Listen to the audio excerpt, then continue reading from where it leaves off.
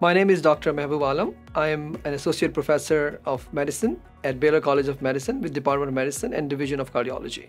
Future of medicine is becoming more and more personalized in the sense that we have to be able to cater to an individual patient by providing care that is also going to agree with the genomics of the patient.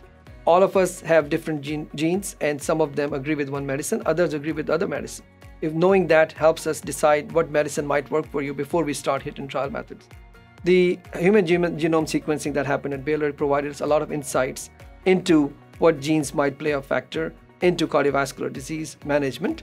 So we are increasingly using that, and that is going to be the future for individualized patient care at Baylor and also around the world.